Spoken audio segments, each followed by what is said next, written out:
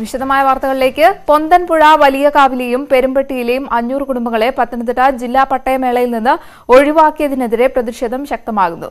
സംയുക്ത സർവേയിൽ വനഭൂമിയില്ലെന്ന് വ്യക്തമായിട്ടും വനംവകുപ്പ് അനുകൂല റിപ്പോർട്ട് നൽകാത്തതാണ് പട്ടയത്തിന് തടസ്സമാകുന്നത്. നാളെ നടക്കുന്ന പട്ടയമേളയിൽ പ്രതിഷേധമുയർത്താനാണ് സമരക്കാരുടെ തീരുമാനം. പെരുമ്പട്ടിയിലെ 512 കുടുംബങ്ങൾ 1.5 കൊല്ലത്തിലേറെയായി പട്ടയത്തിനായി സമരത്തിലാണ്. വലിയകാവ് വനമേഖലയ്ക്ക് പുറത്താണ് ഇവർ താമസിക്കുന്നതെന്ന് വനം റവന്യൂ വകുപ്പുകളുടെ സംയുക്ത സർവേയിൽ വ്യക്തമായിരുന്നു. ഇതിന്റെ അടിസ്ഥാനത്തിൽ പട്ടയം നൽകാമെന്ന് ജില്ലാ കളക്ടർ ഉറപ്പു നൽകിയിരുന്നു. കഴിഞ്ഞ മാസം തിരുവനന്തപുരത്ത് ചേർന്ന യോഗത്തിൽ ജനുവരി 5-നകം റിപ്പോർട്ട് നൽകാൻ വനം വകുപ്പിനോട് നിർദ്ദേശിച്ചുവെങ്കിലും ഇതുവരെ റിപ്പോർട്ട് ലഭിച്ചില്ല. ഞങ്ങളുടെ സമരം റവന്യൂ വകുപ്പിനോ കളക്ടർക്കോ റവന്യൂ മന്ത്രിക്കോ ഒന്നും എതിരെയല്ല. വനം വകുപ്പിലെ ഉന്നതരുടെ അനാവശ്യമായ നീതിരഹിതമായ ഈ ഒരു നിലപാട് തിരുത്തി ഞങ്ങൾക്ക് പട്ടയം ലഭിക്കണം, ഞങ്ങളെ ഉൾപ്പെടുത്തി ആ പട്ടയമേള നടത്തണം. ഇതാണ് ഞങ്ങളുടെ ആവശ്യം. അതിനിടെ റവന്യൂ വകുപ്പ് സമരക്കാരുടെ കൈവശ ഭൂമിയിലെ മരങ്ങളുടെ കണക്കെടുപ്പ് തുടങ്ങി. നാളെ നടക്കുന്ന പട്ടയമേളയിൽ 600 പേർക്ക് പട്ടയം നൽകാനാണ് റവന്യൂ വകുപ്പിന്റെ തീരുമാനം. ന്യൂസ് 18 പത്തനംതിട്ട. ഇടുക്കി ജില്ലാതല പട്ടയമേളയ്ക്ക് ഒരു ദിവസം ബാക്കി നിൽക്കെ പ്രതീക്ഷയോടെ ജനങ്ങൾ. ഭൂപ്രശ്നങ്ങൾക്ക് താൽക്കാലിക പരിഹാരമാകുന്ന പട്ടയമേളയിൽ വനാവകാശ രേഖകൾ ഉൾപ്പെടെ 8000 പട്ടയങ്ങൾ വിതരണം ചെയ്യും. മേളയുടെ ഉദ്ഘാടനം രാവിലെ 11-ന് റവന്യൂ മന്ത്രി ഇ ചന്ദ്രശേഖരൻ നിർവഹിക്കും. ഇടുക്കിയിലെ ഭൂപ്രശ്നങ്ങൾ ഘട്ടം ഘട്ടമായി പരിഹരിക്കുന്നതിന്റെ ഭാഗമായാണ് ജില്ലാതല പട്ടയമേള നടത്തുന്നത്. ജില്ലയിലെ 11 ഭൂപതിവ് ഓഫീസുകളിൽ നിന്നായി 8000 പട്ടയങ്ങൾ മേളയിൽ വിതരണം ചെയ്യും. കോളനികൾ കേന്ദ്രീകരിച്ചുള്ള പട്ടയങ്ങളാണ് ഇത്തവണ കൂടുതലും വിതരണം ചെയ്യുന്നത്. പട്ടയത്തിനൊപ്പം വസ്തുവിന്റെ സ്കെച്ചും പ്ലാനും കൂടി കൈമാറുമെന്നതാണ് ഇത്തവണത്തെ പ്രത്യേകത. ഈ പട്ടയമേളയിൽ 8101 പട്ടയങ്ങളാണ് ഇതുവരെ കൊടുക്കുന്നതിന് തയ്യാറാക്കിയിട്ടുള്ളത്. ജില്ലയിലെ 18 കോളനികളിൽ പട്ടയം കൊടുക്കുന്നു എന്നുള്ളത് ഒരു പ്രത്യേകതയായിട്ട് കാണാൻ സാധിക്കും. കട്ടപ്പന സെന്റ് ജോർജ് പാരിഷ് ഹാളിൽ നടക്കുന്ന ചടങ്ങിൽ വൈദ്യുതി മന്ത്രി എം എം മണിയും പങ്കെടുക്കും. ന്യൂസ് 18 തൊടുപുഴ. വയനാട് ജില്ലാതല പട്ടയമേള കൽപ്പറ്റയിൽ നടന്നു. 500 കുടുംബങ്ങൾക്കുള്ള പട്ടയവും 500ഓളം പട്ടികവർഗക്കാർക്കുള്ള വനഭൂമിയുടെ കൈവശരേഖയും മന്ത്രി കൈമാറി. ലാൻഡ് ട്രിബ്യൂണൽ പട്ടയം, ദേവസ്വം പട്ടയം, എൽഎ പട്ടയം, മിച്ചഭൂമി പട്ടയം തുടങ്ങിയ പട്ടയങ്ങളാണ് വിതരണം ചെയ്യുന്നത്. ആദിവാസി ഭൂവിതരണത്തിൽ സാങ്കേതിക തടസ്സങ്ങൾ പലപ്പോഴും വിലങ്ങുതടിയായതായി മന്ത്രി എ കെ ബാലൻ പറഞ്ഞു. പല ഗവൺമെന്റുകളും മാറി മാറി വന്നിട്ടുണ്ട്. പക്ഷേ വേണ്ടപ്പെട്ട രൂപത്തിൽ അവരുടെ ഭൂപ്രശ്നം പരിഹരിക്കാൻ നമുക്ക് സാധിച്ചിട്ടില്ല. റവന്യൂ മന്ത്രി ഇ ചന്ദ്രശേഖരൻ പട്ടയമേള ഉദ്ഘാടനം ചെയ്തു. ആദിവാസി ഭൂവിതരണം പലപ്പോഴും പൂർത്തിയാക്കാൻ സാധിക്കാത്തത് വനം വകുപ്പിലെ സാങ്കേതിക തടസ്സം കൊണ്ടാണ്. ഇത് പരിഹരിക്കാൻ മുഖ്യമന്ത്രിയുടെ സാന്നിധ്യത്തിൽ വിവിധ വകുപ്പുകളുടെ യോഗം വിളിച്ചുകൂട്ടുമെന്നും മന്ത്രി പറഞ്ഞു. വനം വകുപ്പിന്റെ, റവന്യൂ വകുപ്പിന്റെ, പട്ടികജാതി പട്ടികവർഗ വകുപ്പിന്റെ ഒക്കെ മന്ത്രിമാർ പങ്കെടുത്തുകൊണ്ടുള്ള സംയുക്തമായ യോഗം വീണ്ടും ചെയ്തേണ്ടി വരും എന്ന് തന്നെയാണ്. സംസ്ഥാനത്തെ അർഹരായ മുഴുവൻ പേർക്കും പട്ടയം നൽകുമെന്ന സർക്കാർ തീരുമാനത്തിന്റെ അടിസ്ഥാനത്തിലാണ് നടപടി. കുപ്പാടിത്തറ വില്ലേജ് സ്റ്റാഫ് ക്വാർട്ടേഴ്സിന്റെ താക്കോൽദാനവും റവന്യൂ മന്ത്രി നിർവഹിച്ചു. ഇതോടൊപ്പം ജില്ലയിലെ 4ാമത്തെ സ്മാർട്ട് വില്ലേജ് ഓഫീസും റവന്യൂ മന്ത്രി ഉദ്ഘാടനം ചെയ്തു. ന്യൂസ് 18 വയനാട്. ഗതാഗത യോഗ്യമായ റോഡില്ലാത്തതിനാൽ പതിറ്റാണ്ടുകളായി ദുരിതത്തിലാണ് ഇടുക്കി ഉടുമ്പൻചോല എഴുമലക്കുടി പ്രദേശവാസികൾ. റോഡിന്റെ ശോചനീയാവസ്ഥയ്ക്ക് അടിയന്തര പരിഹാരം കാണണമെന്നാണ് നാട്ടുകാരുടെ ആവശ്യം. ഉടുമ്പൻചോല പഞ്ചായത്തിലെ എഴുമലക്കുടി ആദിവാസി കോളനിയിലേക്കുള്ള റോഡാണിത്. ചെമ്മണ്ണാറിൽ നിന്നും കുടിയിലേക്കുള്ള റോഡിന്റെ കുറച്ചുഭാഗം കോൺക്രീറ്റ് ചെയ്തിട്ടുണ്ടെങ്കിലും ഇതുവഴിയുള്ള യാത്ര ദുഷ്കരമാണ്. ഞങ്ങൾക്കിവിടെ ഒരു റോഡില്ല. ഞങ്ങളിവിടെ 10-35 വർഷമായിട്ട് താമസക്കാരാണ്. ഒരു അത്യാവശ്യം എന്തെങ്കിലും വന്നാൽ റോഡെന്ന് പറയുന്ന ഒരു സൗകര്യമില്ല. ഒരു രാത്രിയിലോ ഒരു കുഞ്ഞുങ്ങൾക്കോ ഒരു ഗർഭിണി പെണ്ണുങ്ങൾക്കോ അത്യാവശ്യമായിട്ട് ആരും ആശുപത്രിയിൽ നിന്ന് കൊണ്ടുപോകണമെന്ന് വെച്ചാൽ അതിനുള്ള യാതൊരു സജ്ജീകരണങ്ങളും ഇവിടെ ഇല്ല. കുടിയേറ്റ കാലം മുതൽ റോഡ് ഇതേ അവസ്ഥയിലാണ്. ചിലയിടങ്ങളിൽ ഇപ്പോഴും വാഹനങ്ങൾ എത്താറില്ല. അതുകൊണ്ട് തന്നെ കൃഷിക്കുള്ള അവശ്യ വസ്തുക്കൾ കിലോമീറ്ററുകൾ ചുമന്നാണ് എത്തിച്ചുകൊണ്ടിരിക്കുന്നത്. ഞാൻ ഏകദേശം 10 വർഷമായിട്ട് ഈ റോഡ് വഴി സഞ്ചരിക്കുന്ന ആളാണ്. ഇപ്പം നമുക്കൊരു ഏലക്ക ആണെങ്കിലും വളമാണെങ്കിലും ആളെ നിർത്തിയിട്ട് ഒരു കിലോമീറ്ററോളം ചുവന്ന് വേണം ഇത് കയറ്റാനും ഇറക്കാനും. ഈ വഴി നമുക്കൊന്ന് റെഡിയാക്കി തരുവാണെങ്കിൽ പഞ്ചായത്തോ ബ്ലോക്കോ എന്ത് പദ്ധതിപ്പെടുത്തിയിട്ടാണെങ്കിലും ഒന്ന് ചെയ്തു തരുവാണെങ്കിൽ വളരെ ഉപകാരമായിരിക്കും. ഇവിടെയുള്ള ചപ്പാത്തുപാലം തടി കൊണ്ട് നാട്ടുകാർ നിർമ്മിച്ചതാണ്. കാലപ്പഴക്കം ചെന്ന് ദ്രവിച്ച ഈ പാലത്തിലൂടെയാണ് വാഹനങ്ങൾ ഇക്കരെ എത്തുന്നത്. ഇവിടെ യാത്രാ സൗകര്യങ്ങളൊക്കെ പരിമിതമായതുകൊണ്ട് ഈ പരിസരങ്ങളിൽ താമസിച്ചുകൊണ്ടിരുന്ന ആളുകളൊക്കെ ഇവിടെ നിന്ന് സ്ഥലങ്ങൾ ഉപേക്ഷിച്ച് ഇവിടെ നിന്ന് മാറി ചെമ്മണ്ണാർ പോലെയുള്ള ഭാഗങ്ങളിലോട്ട് റോഡ് സൈഡിൽ ആളുകൾ താമസം മാറിയിട്ടുണ്ട്. വേനൽക്കാലത്ത് മാത്രമാണ് ഇവിടേക്ക് വാഹനങ്ങൾ എത്തുന്നത്. റോഡിന്റെ ശോചനീയാവസ്ഥയ്ക്ക് അടിയന്തരമായി പരിഹാരം കാണണമെന്നതാണ് നാട്ടുകാരുടെ ആവശ്യം. ന്യൂസ് 18 ഉടുമ്പൻചോല. കാസർഗോഡ് അജാനൂരിൽ കുട്ടികൾ അപകടകരമായ റെയിൽവേ ട്രാക്ക് മറികടക്കുന്ന ദൃശ്യങ്ങൾ പകർത്തിയത് സ്കൂൾ ഡ്രൈവർ. സാമൂഹ്യമാധ്യമങ്ങളിൽ വീഡിയോ പ്രചരിച്ചതിനെ തുടർന്ന് വിദ്യാഭ്യാസ മന്ത്രി ഉൾപ്പെടെ ഇടപെട്ട് റെയിൽവേ ട്രാക്ക് അടച്ചിരുന്നു. ഇതോടെ നാട്ടുകാർക്ക് മറുവശത്തെത്താൻ ഇപ്പോൾ അരമണിക്കൂർ കൂടുതൽ യാത്ര ചെയ്യണം. കഴിഞ്ഞ ബുധനാഴ്ചയാണ് സോഷ്യൽ മീഡിയയിലൂടെ ഈ വീഡിയോ പ്രചരിച്ചത്. ട്രാക്ക് മുറിച്ചു കടക്കുന്ന അജാനൂർ മാപ്പിള ഗവൺമെന്റ് LP സ്കൂളിലെ കുട്ടികളുടേതായിരുന്നു ദൃശ്യങ്ങൾ. അപകടം നടന്നാലേ അധികൃതർ ഇടപെടൂ എന്ന തലക്കെട്ടിലായിരുന്നു വീഡിയോ. വൈറലായതോടെ വിദ്യാഭ്യാസ മന്ത്രി ഉൾപ്പെടെ ഇടപെട്ടു. വഴി വേലി കെട്ടി അടച്ചു.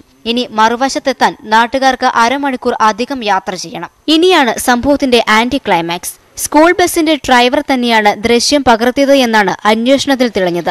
കുട്ടികളെ പാളം കടത്താൻ ദിവസവും അധ്യാപകർക്ക് ചുമതല വീതിച്ചു നൽകിയിരുന്നു. ചുമതലയുള്ള അധ്യാപകർ വീഡിയോയിൽ പെടാത്ത വിധമാണ് ഡ്രൈവർ ദൃശ്യം ചിത്രീകരിച്ചതെന്നാണ് ഇപ്പോൾ വരുന്ന വിശദീകരണം. ഡ്രൈവറെ ഏതായാലും സ്കൂൾ സസ്പെൻഡ് ചെയ്തു. ആയിരക്കണക്കിന് ജനങ്ങൾ സ്ഥിരമായി കടന്നുപോകുന്ന മാർഗം റെയിൽവേ അടച്ചു എന്നുള്ളതാണ്. അതോടൊപ്പം തന്നെ നമ്മുടെ വിദ്യാർത്ഥികൾക്ക് റെയിൽ കടന്ന് 5 മിനിറ്റ് കൊണ്ട് 10 മിനിറ്റ് കൊണ്ട് വീട്ടിലേക്ക് എത്തേണ്ട ഒരു ദൂരം കാഞ്ഞങ്ങാട് ടൗണിലൂടെ ചുറ്റിക്കറങ്ങി 6 കിലോമീറ്ററിലധികം സഞ്ചരിക്കേണ്ടി വരുന്നു. ഒപ്പം 5 മിനിറ്റ് എന്നുള്ള സമയം ഏകദേശം റെയിൽ ഗേറ്റ് അടയ്ക്കുകയാണെങ്കിൽ 1 മണിക്കൂറിലധികം എന്നുള്ള രീതിയിൽ കുട്ടികളുടെ ദുരിതം വർദ്ധിച്ചിരിക്കുകയാണ്. നിയമപരമായി റെയിൽവേ ക്രോസ് അനുവദിക്കുക മാത്രമാണ് ഇനി നാട്ടുകാർക്ക് മുന്നിലുള്ള രക്ഷാമാർഗം. അല്ലെങ്കിൽ വലിയ മുതൽ മുടക്കുള്ള മേൽപ്പാലം വരണം. ന്യൂസ് 18 കാസർഗോഡ്.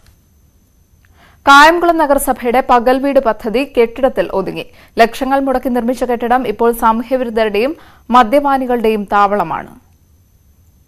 2018 ദേശീയപാതയിലെ ആലക്കൽ ജംഗ്ഷനടുത്തായി പകൽ വീട് നിർമ്മിക്കാൻ നഗരസഭ തീരുമാനിച്ചത്. വീടുകളിൽ ഒറ്റപ്പെട്ട് കഴിയുന്ന പട്ടണത്തിലെ മുതിർന്ന പൗരന്മാർക്ക് പകൽ സമയം ഒരുമിച്ചു കൂടാനും വിശ്രമിക്കാനും ഒരു കേന്ദ്രമെന്നതായിരുന്നു ലക്ഷ്യം. 15 ലക്ഷത്തോളം രൂപ ചെലവഴിച്ചാണ് കെട്ടിടം നിർമ്മിച്ചത്. 2019 മാർച്ചിൽ കെട്ടിടം ഉദ്ഘാടനം ചെയ്തെങ്കിലും പിന്നീട് ഇതുവരെ തുറന്നിട്ടില്ല. വൈദ്യുതിയും കുടിവെള്ള കണക്ഷനും ലഭിച്ചിട്ടില്ല. പകൽ വീടിന്റെ പ്രവർത്തനത്തിനാവശ്യമായ സജ്ജീകരണങ്ങളും ഒരുക്കിയിട്ടില്ല. പകൽ വീടിനോട് ചേർന്ന് അംഗൻവാടിക്കായി കെട്ടിടം നിർമ്മിച്ചെങ്കിലും അതിന്റെയും പ്രവർത്തനം തുടങ്ങിയിട്ടില്ല. ലക്ഷങ്ങൾ മുടക്കി നിർമ്മിച്ച കെട്ടിടം ഉപയോഗപ്രദമാക്കാനുള്ള നടപടികൾ സ്വീകരിക്കണമെന്നതാണ് നാട്ടുകാരുടെ നിരന്തരം ആവശ്യം. ന്യൂസ് 18 കായംകുളം. കല്ലാർകുട്ടിയും ലോവർ പെരിയാറും ഉൾപ്പെടെയുള്ള അണക്കെട്ടുകളിൽ നിന്ന് വ്യാവസായികാടിസ്ഥാനത്തിൽ മണൽ വാരുന്നത് സംബന്ധിച്ച നടപടികൾ പാതി വഴിയിൽ. ഇതിനായുള്ള സാധ്യതാ പഠനം മുൻ LDF സർക്കാരിന്റെ കാലത്ത് നടന്നത് ഒഴിച്ചാൽ പിന്നീട് നടപടികൾ മുന്നോട്ടു പോയില്ല. ഇടുക്കി ജില്ലയിലെ വിവിധ ജലസംഭരണികളിൽ ലക്ഷക്കണക്കിന് ടൺ മണൽ അടിഞ്ഞുകൂടിയെന്നാണ് അനുമാനം. എന്നാൽ സംഭരണികളിൽ നിന്നും മണൽ വാരുന്നത് സംബന്ധിച്ച നടപടികൾ ഇപ്പോഴും ചുവപ്പുനാടയിലാണ്. മുൻ LDF സർക്കാരിന്റെ കാലത്താണ് അണക്കെട്ടുകളിൽ നിന്ന് വ്യാവസായികാടിസ്ഥാനത്തിൽ മണൽ വാരുന്നതിൽ സാധ്യതാ പഠനം നടത്തിയത്. പിന്നീട് കോട്ടയം ആസ്ഥാനമായുള്ള ട്രാവൻകൂർ സിമന്റ്സ് കമ്പനിക്ക് കരാർ നൽകുകയും ചെയ്തു. എന്നാൽ തുടർ നടപടികൾ ചുവപ്പുനാടയിൽ കുരുങ്ങി. നമ്മുടെ നാട്ടിലെ മുഴുവൻ പുഴകളും തോടുകൾ, പുഴകൾ, അരുവികൾ എല്ലാം മണ്ണും മണലും നിറഞ്ഞ് ജലസംഭരണികൾ വരെ മണ്ണ് വന്ന് മണലും വന്ന് നിറഞ്ഞു കിടക്കുന്നൊരവസ്ഥയാണ്. ഇവിടെ കെട്ടിടം നിർമ്മിക്കുവാനോ മറ്റ് അത്യാവശ്യ സാഹചര്യങ്ങൾക്ക് ഉപയോഗിക്കാൻ മണലില്ലാതെ എറണാകുളം ജില്ലയിൽ നിന്ന് കയറ്റി കൊണ്ടുവന്ന് വലിയ വില കൊടുത്ത് മണൽ ഇവിടെ ഇറക്കുമതി ചെയ്യേണ്ട ഒരു സാഹചര്യമാണ് ഇപ്പോഴുള്ളത്. തമിഴ്നാട്ടിൽ നിന്നും അയൽ ജില്ലകളിൽ നിന്നുമാണ് കെട്ടിട നിർമ്മാണത്തിനാവശ്യമായ മണൽ ഇടുക്കിയിൽ എത്തിക്കുന്നത്. അടിഞ്ഞുകൂടിയ മണൽ നീക്കാൻ തീരുമാനിച്ചാൽ സംഭരണികളുടെ ആഴം കൂട്ടും എന്നതിനൊപ്പം മണൽക്ഷാമത്തിന് പരിഹാരം കാണാനും സാധിക്കുമെന്നാണ് ഉയർന്ന വാദം. ന്യൂസ് 18 ഇടുക്കി. മിൽമ എറണാകുളം യൂണിയൻ തെരഞ്ഞെടുപ്പിൽ UDF നേതൃത്വം നൽകിയ പാനലിന് സമ്പൂർണ്ണ വിജയം. എറണാകുളം മേഖലാ ക്ഷീരോത്പാദക യൂണിയൻ തെരഞ്ഞെടുപ്പിൽ UDFന്റെ 16 പ്രതിനിധികളും തെരഞ്ഞെടുക്കപ്പെട്ടു. തെരഞ്ഞെടുപ്പ് രീതി പരിഷ്കരിച്ച ശേഷം ഭരണം പിടിക്കാൻ CPMന്റെ നേതൃത്വത്തിലുള്ള പാനൽ സജീവമായി രംഗത്തുണ്ടായിരുന്നു. തെരഞ്ഞെടുപ്പ് പരിഷ്കാരങ്ങൾ നിലവിൽ വന്ന ശേഷം മിൽമയിലെ ആദ്യ തെരഞ്ഞെടുപ്പായിരുന്നു എറണാകുളം മേഖലാ യൂണിയനിലേത്. എറണാകുളം, കോട്ടയം, ഇടുക്കി, തൃശൂർ എന്നിവിടങ്ങളിലായിരുന്നു തെരഞ്ഞെടുപ്പ്. UDF നേതൃത്വം നൽകിയ യൂണിയനിലെ 16 പേരും തെരഞ്ഞെടുക്കപ്പെട്ടു. എറണാകുളത്ത് 5ഉം കോട്ടയത്തും തൃശൂരും 4ഉം ഇടുക്കിയിൽ 3 പേരും വിജയിച്ചു. CPM നയിച്ച മിൽമ സംരക്ഷണ സമിതിയുടെ ഒരു പ്രതിനിധി പോലും തെരഞ്ഞെടുക്കപ്പെട്ടില്ല. അതാത് ജില്ലയിൽ ഉള്ള പ്രസിഡന്റുമാർ അതാത് ജില്ലയിലുള്ള പ്രതിനിധികളെ തെരഞ്ഞെടുക്കണമെന്നുള്ള നിയമം നിയമസഭയിൽ പാസ്സാക്കി ആ നിയമം വെച്ചാണ് ഈ ഇലക്ഷനെ ഫേസ് ചെയ്തത്. ചുരുങ്ങിയ ദിവസങ്ങളാണ് ഞങ്ങൾക്ക് വോട്ട് ചോദിക്കാൻ കിട്ടിയുള്ളൂ. 5 ദിവസമാണ് കിട്ടിയുള്ളൂ. എങ്കിൽ തന്നെയും കഴിഞ്ഞ കാലങ്ങളിലെ പ്രവർത്തനങ്ങൾക്കുള്ള അംഗീകാരമായിട്ടാണ് ഞാൻ ഈ തെരഞ്ഞെടുപ്പ് ഫലത്തെ കാണുന്നത്. മിൽമ യൂണിയൻ പിടിച്ചെടുക്കാനായി സർക്കാർ തെരഞ്ഞെടുപ്പ് വ്യവസ്ഥകൾ പരിഷ്കരിച്ചെന്ന് UDF അനുകൂല യൂണിയൻ ആരോപിച്ചിരുന്നു. ഓരോ ജില്ലയിലും പ്രത്യേകമായിരുന്നു ഇത്തവണ തെരഞ്ഞെടുപ്പ്. ശരാശരി 200 ലിറ്റർ പാലളക്കുന്ന സഹകരണ സംഘങ്ങളിലെ ഭാരവാഹികൾക്ക് മാത്രമേ മത്സരിക്കാവൂ എന്ന വ്യവസ്ഥ മാറ്റി വോട്ടർ പട്ടികയിലുള്ള ആർക്കും മത്സരിക്കാമെന്നാക്കി മാറ്റുകയും ചെയ്തിരുന്നു. ഇതെല്ലാം മറികടന്നാണ് മിന്നും വിജയം നേടിയതെന്ന് ജോൺ തെരുവത്ത് പറഞ്ഞു. 4 ജില്ലകളിൽ നിന്നുള്ള 16 പേരിൽ നിന്നായിരിക്കും എറണാകുളം മേഖലാ യൂണിയന്റെ ബോർഡ് അംഗങ്ങളെ തെരഞ്ഞെടുക്കുക. ന്യൂസ് 18 കൊച്ചി. ഇനി കാർഷിക കേരളം.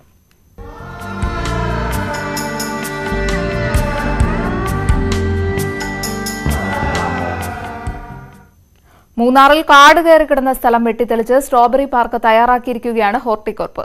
മൂന്നാർ സംസ്കരണ പ്ലാന്റിന് സമീപത്തെ 1 ഏക്കർ ഭൂമിയിലാണ് സ്ട്രോബെറി പാടം. സ്ട്രോബെറിയുടെ വിപണി സാധ്യത ഉപയോഗപ്പെടുത്താനും കൃഷി വ്യാപിപ്പിക്കാനും ലക്ഷ്യമിട്ടാണ് പദ്ധതി.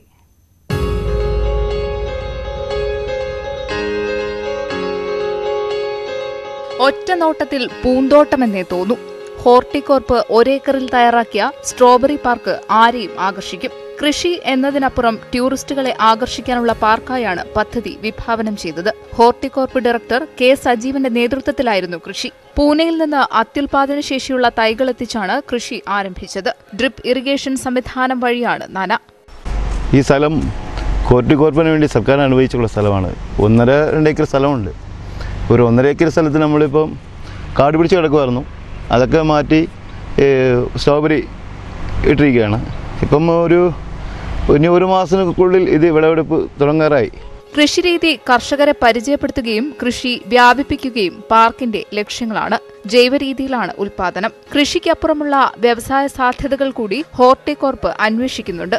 സ്ട്രോബെറി സംസ്കരിച്ച് മൂല്യവർദ്ധിത ഉൽപ്പന്നങ്ങൾ തയ്യാറാക്കാനും ഉദ്ദേശമുണ്ട്. അതിനായി അടഞ്ഞുകിടക്കുന്ന പ്ലാന്റ് തുറന്ന് പ്രവർത്തിപ്പിക്കാനാണ് അധികൃതർ ആലോചിക്കുന്നത്. ന്യൂസ് 18 മൂന്നാർ. ഉപയോഗശൂന്യമായ റെഫ്രിജറേറ്ററിൽ അലങ്കാര മത്സ്യങ്ങളെ വളർത്തി പരീക്ഷിക്കുകയാണ് മലപ്പുറം വളാഞ്ചേരി കൊളമംഗലം സ്വദേശി ഫിറോസ്. വ്യത്യസ്ത ഇനം അലങ്കാര മത്സ്യങ്ങളെയാണ് വീട്ടുമുറ്റത്ത് ഫിറോസ് വളർത്തുന്നത്. കൗതുകത്തിനായി വാങ്ങിയ 2 അലങ്കാര മത്സ്യങ്ങളിലാണ് തുടക്കം. ജോലി കഴിഞ്ഞുള്ള സമയം ഫിറോസ് ഇവയ്ക്കൊപ്പം ചെലവഴിച്ചു. ഇന്ന് വിവിധതരം അലങ്കാര മത്സ്യങ്ങളാണ് ഫിറോസിന്റെ വീട്ടുമുറ്റത്ത് വളരുന്നത്. കൗതുകത്തിന് തുടങ്ങിയ അലങ്കാര മത്സ്യ വളർത്തൽ ഫിറോസിന്റെ വരുമാന മാർഗങ്ങളിലൊന്നാണിപ്പോൾ. മീനിൻ്റെ ഓരോ ഭാഗത്തിങ്ങനെ പോയി കണ്ടപ്പോൾ ഒരു അക്വേറിയത്തിൽ ഇങ്ങനെ ഫൈറ്റർ ഇതൊക്കെ ഇങ്ങനെ കണ്ടു. അപ്പോൾ ആദ്യമായിട്ട് ഞങ്ങൾക്ക് തോന്നി ഫൈറ്റർ ചെയ്താലോ. അങ്ങനെ ഞങ്ങൾ പോയിട്ട് 2-3 ഞാനും എൻ്റെ ഒരു കൂട്ടുകാരനും കൂടിയും പോയിട്ട് 2-3 പെയർ ആദ്യം വാങ്ങിക്കൊടുന്ന് അത് ബ്രീഡ് വെച്ചപ്പോൾ സക്സസ് ആയി. അപ്പോൾ കുറേ കുഞ്ഞുങ്ങളൊക്കെ കിട്ടി. അപ്പോൾ ഞങ്ങൾക്ക് ഒന്നും കൂടി ഒരു ഉഷാറ് തോന്നി. അങ്ങനെയാണ് ഞങ്ങൾ മീനിൻ്റെ പരിപാടിക്ക് നിന്നത്. പഴയ റെഫ്രിജറേറ്ററുകളാണ് മത്സ്യങ്ങളെ വളർത്തുന്നത്. നിരവധി ആളുകളാണ് മത്സ്യങ്ങളെ കാണാനും വാങ്ങാനുമായി ഇവിടേക്ക് എത്തുന്നത്. ന്യൂസ് 18 വളാഞ്ചേരി. മറ്റു വാർത്തകൾ ഇടവേളയ്ക്ക് ശേഷം. വിവാദ ഉദ്യോഗസ്ഥൻ ജേക്കബ് തോമസിനെ ADGP ആക്കി തരം താഴ്ത്താൻ സർക്കാർ നീക്കം. അനുമതിയില്ലാതെ ആത്മകഥ എഴുതിയ സംഭവത്തിൽ ജേക്കബ് തോമസിനെതിരെ വകുപ്പുതല അന്വേഷണം നടന്നിരുന്നു. ജേക്കബ് തോമസ് സർവീസ് ചട്ടങ്ങൾ ലംഘിച്ചു എന്ന് കണ്ടെത്തിയാണ് തരം താഴ്ത്തൽ. കേരളത്തിന്റെ ചരിത്രത്തിൽ ആദ്യമായാണ് DGPയെ തരം താഴ്ത്തി ADGP ആക്കുന്നത്. വിവരങ്ങളുമായി BS അനു ചേരുകയാണ്. അനു, എന്തൊക്കെയാണ് വിശദാംശങ്ങൾ? ഗോപിക, DGP ജേക്കബ് തോമസിനെ ADGP ഒക്കെ തരം താഴ്ത്താൻ സർക്കാർ തലത്തിൽ ധാരണയായിരിക്കുന്നു. ഇത് സംബന്ധിച്ച സർക്കുലർ ഉടനെ ജേക്കബ് തോമസിന് നൽകുമെന്നാണ് അറിയാൻ കഴിയുന്നത്. 1985 IPS ഉദ്യോഗസ്ഥനായ ജേക്കബ് തോമസ് സംസ്ഥാനത്തെ ഏറ്റവും സീനിയർ IPS ഉദ്യോഗസ്ഥനാണ്. നേരത്തെ DGP ലോ ആൻഡ് ഓർഡർ വരെ ആകാൻ സാധ്യതയുണ്ടായിരുന്ന ഉദ്യോഗസ്ഥൻ. എന്നാൽ പിന്നീട് സർക്കാരിനെതിരെ പ്രവർത്തിക്കുന്ന അടക്കമുള്ള സർക്കാരിന് അനുബന്ധമാകുന്ന തരത്തിലുള്ള പല ഇടപാടുകളും അദ്ദേഹത്തിന്റെ ഭാഗത്തുനിന്നുണ്ടായി. അദ്ദേഹത്തിന്റെ സ്രാവുകൾക്കൊപ്പം നീന്തുന്ന എന്ന ആത്മകഥ, അതിനെ തുടർന്നുണ്ടായ ഓക്കി ഫണ്ടടക്കമുള്ള വിവാദങ്ങൾ, ഒരുപിടി വിവാദങ്ങളാണ് ജേക്കബ് തോമസ് പിന്നീടുണ്ടാക്കിയത്. അദ്ദേഹത്തെ 2 തവണ സസ്പെൻഡ് ചെയ്യുകയും 6 തവണയോളം ഈ സസ്പെൻഷൻ നീട്ടിക്കൊണ്ടു പോവുകയും ചെയ്യുന്ന സാഹചര്യമുണ്ടായി. അടുത്തിടെയാണ് അദ്ദേഹം മെറ്റൽ ഇൻഡസ്ട്രീസിന്റെ തലവനായി ഷൊർണൂരിലെ അദ്ദേഹത്തെ MP ആക്കി സർക്കാർ അവരോധിച്ചത്. തുടർന്ന് അപ്പോൾ തന്നെ താൻ DGP ലോ എൻഫോഴ്സ്മെന്റ് സാധ്യതയുള്ള അല്ലെങ്കിൽ അർഹനായ ഉദ്യോഗസ്ഥനാണെന്ന നിലപാടാണ് അദ്ദേഹം സ്വീകരിച്ചത്. തുടർന്ന് 2 ആഴ്ച മുമ്പാണ് അദ്ദേഹത്തെ അനധികൃത സ്വത്ത് സമ്പാദനവുമായി ബന്ധപ്പെട്ട ഒരു പരാതി അദ്ദേഹത്തിനെതിരെ കിട്ടുകയും ക്രൈംബ്രാഞ്ചിനെ കൊണ്ട് ഈ പരാതിയിൽ ഒരു പ്രാഥമിക അന്വേഷണം നടത്താൻ DGP ലോക്നാഥ് ബെഹ്റയും ഉത്തരവിട്ടത്. ഇത്തരത്തിൽ എല്ലാ തരത്തിലും സർക്കാരിന്റെ നടപടികളുമായി സർക്കാരിന് എതിരായി പ്രവർത്തിക്കുന്നു എന്ന ഒരു മതിപ്പാണ് സർക്കാർ എല്ലാ ഉദ്യോഗസ്ഥരും സർക്കാരിന്റെ പ്രത്യേകിച്ച് മുഖ്യമന്ത്രി പിണറായി വിജയൻ അടക്കമുള്ള അദ്ദേഹത്തിന്റെ ഓഫീസ് അടക്കം ഈ DGPക്കെതിരെ പ്രവർത്തിക്കുന്നു എന്നൊരു ആരോപണം പലതരത്തിൽ അദ്ദേഹം മുന്നോട്ട് വെച്ചിരുന്നു. ഈ ഒരു സാഹചര്യത്തിലാണ് ഇപ്പോൾ ജേക്കബ് തോമസിനെ തരം താഴ്ത്താൻ സർക്കാർ ധാരണയായിരിക്കുന്നത്. ഒരു DGPയെ ADGP ആക്കി തരം താഴ്ത്തുക എന്നാൽ വളരെ അസാധാരണമായ ഒരു സംഗതിയാണ്. സംസ്ഥാനത്ത് ഇങ്ങനെ ഒരു നടപടി ഉണ്ടായിട്ടില്ല. പ്രത്യേകിച്ച് IPS IAS ഉദ്യോഗസ്ഥരുടെ സർവീസ് ചട്ടപ്രകാരം ഏറ്റവും വലിയ ശിക്ഷാ നടപടി എന്ന് വേണമെങ്കിൽ നമുക്കിതിനെ പറയാം. ഇനിയുള്ളത് സർവീസിൽ നിന്നും റിമൂവ് ചെയ്യലാണ്. അതിന് തൊട്ടു മുമ്പുള്ളതാണ് അദ്ദേഹത്തെ തരം താഴ്ത്തുക എന്ന് പറയുന്ന നടപടി. ഏതായിരുന്നാലും സംസ്ഥാന കേഡറിലുള്ള ഒരു ഉദ്യോഗസ്ഥനെതിരായ ഇത്തരം ഒരു നടപടി വരും ദിവസങ്ങളിൽ തീർച്ചയായും വിവാദമാകും. കാരണം ശ്രീത്ര ഇൻസ്റ്റിറ്റ്യൂട്ടുമായി ബന്ധപ്പെട്ട അഴിമതി ആരോപണങ്ങൾ സംബന്ധിച്ച് അന്വേഷിക്കാൻ കേന്ദ്രം തീരുമാനിച്ച ഉദ്യോഗസ്ഥൻ ഒരാളായിരുന്നു ജേക്കബ് തോമസ്. മാത്രമല്ല അദ്ദേഹം BJP സ്ഥാനാർത്ഥിയായി കഴിഞ്ഞ ലോക്സഭാ തെരഞ്ഞെടുപ്പിൽ മത്സരിക്കും എന്ന അടക്കമുള്ള വാർത്തകൾ ഉണ്ടായിരുന്നു. അങ്ങനെ ഈ ഒരു സർക്കാർ തീരുമാനം ജേക്കബ് തോമസിനെ അറിയിച്ചിരുന്നു. അദ്ദേഹത്തിന്റെ ഭാഗത്തു നിന്ന് ഏതെങ്കിലും തരത്തിലുള്ള പ്രതികരണങ്ങൾ ലഭ്യമായോ? പ്രത്യേകിച്ച് കേരളത്തിന്റെ ചരിത്രത്തിൽ ആദ്യമായാണ് ഒരു DGPയെ തരം താഴ്ത്തി ADGP ആക്കുന്നത്. അദ്ദേഹത്തിന്റെ ഭാഗത്തു നിന്നുള്ള പ്രതികരണങ്ങളൊന്നും നമുക്ക് ഇതുവരെ ലഭിച്ചിട്ടില്ല. മാത്രമല്ല ഇങ്ങനൊരു ഓർഡർ ഇതുവരെയും ഇറങ്ങിയിട്ടുമില്ല. ഇത് അദ്ദേഹത്തെ തരം താഴ്ത്താൻ സർക്കാർ തലത്തിൽ ധാരണയായിരിക്കുന്നു എന്ന വാർത്തയാണ് ഇപ്പോൾ പുറത്തു വരുന്നത്. ഏതായിരുന്നാലും പ്രത്യേകിച്ച് ഇടത് സർക്കാരുമായി വളരെയധികം പ്രശ്നം ആദ്യഘട്ടത്തിൽ ഇടത് സർക്കാർ വരുമ്പോൾ ഏറ്റവും സ്വീകാര്യനായ ഒരു പോലീസ് ഉദ്യോഗസ്ഥനായിരുന്നു ജേക്കബ് തോമസ്. എന്നാൽ തുടർന്ന് അദ്ദേഹം സർക്കാരുമായി ഇടയുകയായിരുന്നു. തുടർന്ന് അദ്ദേഹത്തെ സസ്പെൻഡ് ചെയ്തു. സസ്പെൻഷനെതിരെ അദ്ദേഹം കേന്ദ്ര അഡ്മിനിസ്ട്രേറ്റീവ് ട്രിബ്യൂണൽ സമീപിക്കുകയും തുടർന്ന് ഒരു വിധി സമ്പാദിച്ചുകൊണ്ടാണ് വീണ്ടും സർവീസിലേക്ക് തിരിച്ചെത്തിയത്. ആ സമയത്ത് അദ്ദേഹം ക്ലെയിം ചെയ്തത് ജേക്കബ് തോമസിനെ ADGP ആക്കി തരം താഴ്ത്തിയിരിക്കുന്നു. അനുമതിയില്ലാതെ ആത്മകഥ എഴുതിയ സംഭവത്തിൽ ജേക്കബ് തോമസിനെതിരെ വകുപ്പ് തല അന്വേഷണം നടന്നിരുന്നു. അതിനിടെയാണ് അദ്ദേഹത്തെ തരം താഴ്ത്തി ADGP ആക്കിയിരിക്കുന്നത്. വിശദാംശങ്ങളാണ് VS അനു നൽകിയത്. മറ്റു വാർത്തകളിലേക്ക്. തൃശൂരിൽ പട്ടികജാതി വിഭാഗക്കാരുടെ പൂര മഹോത്സവം നടന്നു. തൃശൂർ താന്യം പഞ്ചായത്തിലെ കാഞ്ഞിര ചുവട്ടിലാണ് വർഷങ്ങളായി പൂരം നടന്നുവരുന്നത്.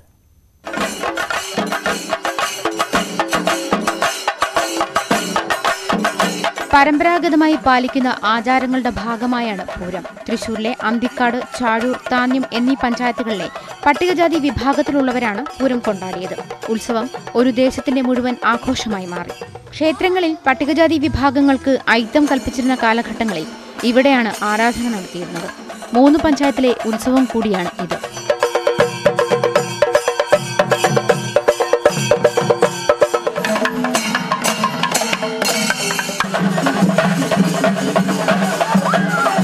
മകരമാസത്തിലെ ആദ്യ തിങ്കളാഴ്ചയാണ് ഉത്സവം നടക്കുന്നത്.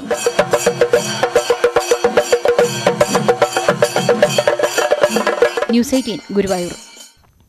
കായംകുളത്തെ മതേതര കല്യാണം കേരളത്തിലല്ലാതെ ലോകത്തെവിടെയും കാണാനാകില്ലെന്ന് നടനും MLAയുമായ മുകേഷ്.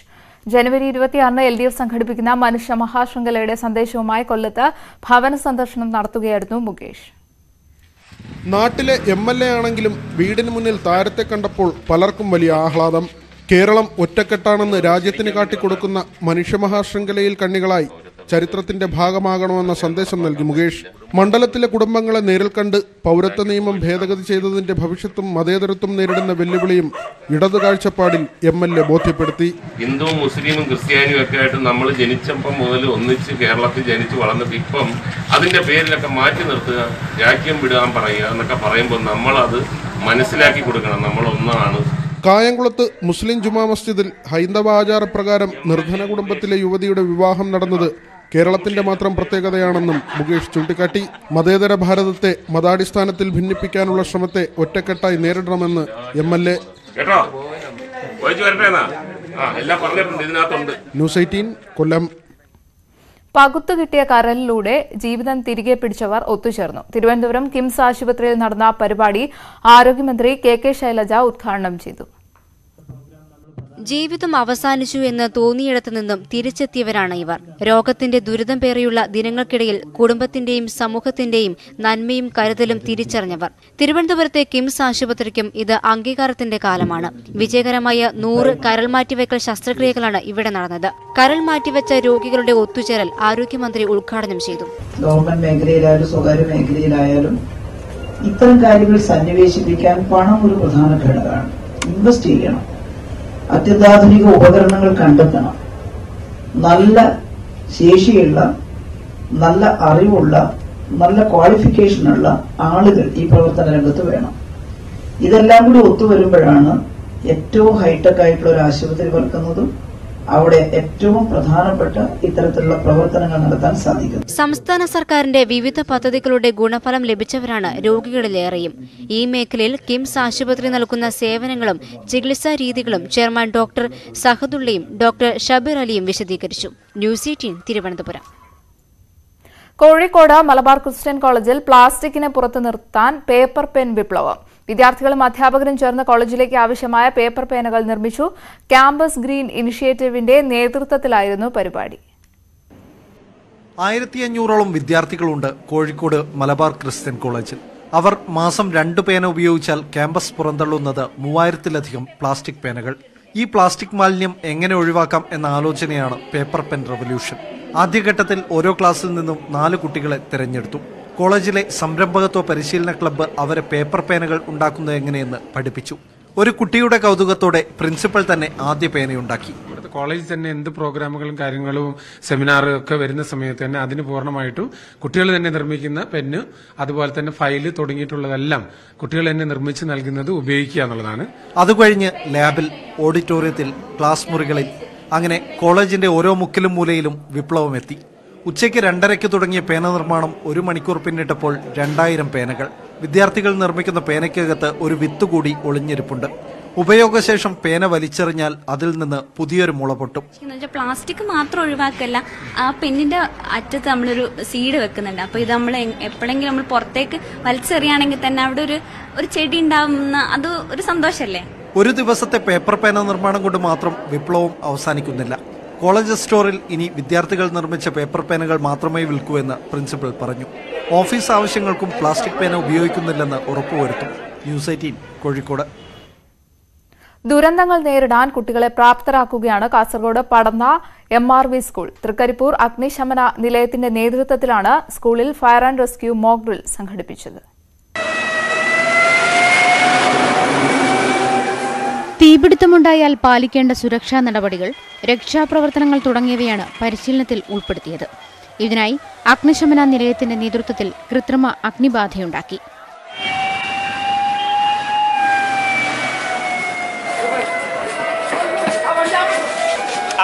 സ്കൂളിലെ NSS യൂണിറ്റിന്റെയും career guidance and adolescence counselling സെല്ലിന്റെയും ആഭിമുഖ്യത്തിലാണ് പരിശീലനം. സുരക്ഷാ അവബോധ ക്ലാസ്സും അതുപോലെ അതിന് മാക്സിമം എന്ത് ചെയ്യാൻ പറ്റുന്നുള്ള ആലോചനയുടെ ഭാഗമായിട്ടാണ് ഇങ്ങനൊരു fire and rescue mock drill ഇവിടെ നമുക്ക് നടത്താൻ സാധിച്ചത്. തൃക്കരിപ്പൂർ അഗ്നിശമന നിലയത്തിലെ ഉദ്യോഗസ്ഥർ പരിപാടിക്ക് നേതൃത്വം നൽകി. മൊത്തത്തിൽ ഒരു അപകടമുണ്ടായാൽ ഏത് രീതിയിൽ പ്രതികരിക്കണം, ഏതൊക്കെ രീതിയിൽ നമ്മൾ കാര്യങ്ങൾ ചെയ്യണം എന്നതിനെക്കുറിച്ചുള്ള മൊത്തത്തിൽ ആൾക്കാർക്ക് അവബോധം സൃഷ്ടിക്കുന്നതിന് വേണ്ടിയിട്ടുള്ള ഒരു മോക്ക് ഡ്രിൽ, ഒരു തരത്തിലുള്ള റിഹേഴ്സലാണ് നല്ല രീതിയിൽ കുട്ടികളുടെയും അധ്യാപകരുടെയും സഹകരണത്തോടു കൂടി ഈ സ്കൂൾ വെച്ച് നടന്നത്. Station officer Satheesh P, leading fireman Rameshan KV, beat officer Gopi എന്നിവരുടെ നേതൃത്വത്തിലാണ് പരിശീലനം നടത്തിയത്. ന്യൂസ് 18 തൃക്കരിപ്പൂർ. പ്ലാസ്റ്റിക് ഉൽപ്പന്നങ്ങൾക്കുള്ള ബദൽ മാർഗങ്ങൾ പരിചയപ്പെടുത്തുന്നതിനായി പാലക്കാട് സംഘടിപ്പിച്ച പ്രദർശനമേള ശ്രദ്ധേയമായി. ഹരിത കേരളം ശുചിത്വ മിഷന്റെ നേതൃത്വത്തിൽ പാലക്കാട് സിവിൽ സ്റ്റേഷൻ പരിസരത്താണ് പ്രദർശനം സംഘടിപ്പിച്ചത്. പേപ്പർ ബാഗ്, തുണിസഞ്ചി, പാള കൊണ്ട് നിർമ്മിച്ച പാത്രങ്ങൾ, കയർ, ചിരട്ട, മുള, ചകിരി എന്നിവ കൊണ്ടുള്ള ഉൽപ്പന്നങ്ങൾ തുടങ്ങിയവയെല്ലാം പരിചയപ്പെടുത്തുന്ന 22 സ്റ്റാളുകളാണുള്ളത്. ജില്ലയിലെ വിവിധ മേഖലകളിലുള്ള കുടുംബശ്രീ പ്രവർത്തകരാണ് ഉൽപ്പന്നങ്ങൾ തയ്യാറാക്കിയിട്ടുള്ളത്. പ്ലാസ്റ്റിക് നിരോധനത്തോടെ ബദൽ ഉൽപ്പന്നങ്ങൾക്ക് ആവശ്യക്കാർ ഏറെയുണ്ടെങ്കിലും വിലക്കുറവിൽ ലഭ്യമാക്കാൻ കഴിയാത്തത് പ്രതിസന്ധി സൃഷ്ടിക്കുന്നുണ്ടെന്ന് കുടുംബശ്രീ പ്രവർത്തകർ പറയുന്നു. ഇപ്പോൾ കച്ചവടക്കാർ ഇപ്പോൾ പ്ലാസ്റ്റിക് കൊടുത്തിരിക്കുന്നതുകൊണ്ട് അവർക്ക് കിലോ കണക്കിന് കിട്ടും. ഒരു പീസിന് 50 പൈസ 1 പൈസയൊക്കെ ഉള്ളൂ. പക്ഷേ ഇത് പീസ് 10 രൂപ 12 രൂപ സൈസ് അനുസരിച്ച് കൂടും, അങ്ങനെ ക്വാളിറ്റി അനുസരിച്ച് കൂടും. ഉൽപ്പന്നങ്ങൾ കാണുന്നതിനും വാങ്ങുന്നതിനുമായി നിരവധി പേരാണ് സ്റ്റാളുകളിൽ എത്തിയത്. ഞങ്ങൾ പ്ലാസ്റ്റിക് ഒരു മാസം മുന്നേ ഒഴിവാക്കി. നമ്മുടെ പഞ്ചായത്തിൽ 6 മാസം മുന്നേ തീരുമാനമെടുത്തതാണ്. ഞങ്ങളിപ്പോൾ കടയിൽ പോകുമ്പോൾ ഒരു പ്ലാസ്റ്റിക് വാങ്ങലുമില്ല, വീട്ടിൽ നിന്ന് സഞ്ചി കൊണ്ടുപോകാനാണ് ഇപ്പോൾ. പ്ലാസ്റ്റിക്കിന് പകരമായി ഉപയോഗിക്കുന്ന ബദൽ ഉൽപ്പന്നങ്ങളുടെ പ്രദർശനവും വിപണനവും കൂടുതൽ സ്ഥലങ്ങളിൽ നടത്താനാണ് അധികൃതരുടെ തീരുമാനം. ന്യൂസ് 18 പാലക്കാട്. നാട്ടുവർത്തമാനം പൂർണ്ണമാകുന്നു. നമസ്കാരം.